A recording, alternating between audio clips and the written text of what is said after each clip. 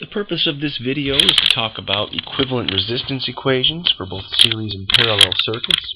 Series circuits are defined as having only one path for charges to flow.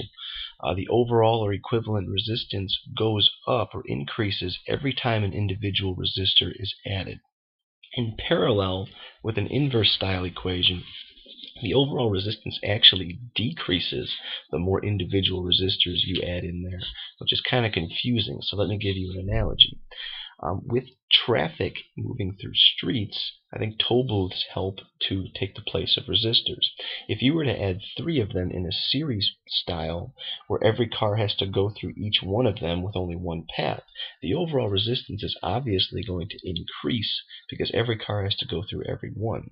If you add them in parallel, where you get multiple paths, each individual toll is slowing down the cars, but because there's 3 of them where there's 3 paths, the overall flow actually increases, which hopefully helps explain why the total resistance is now less than it was before because of the multiple paths.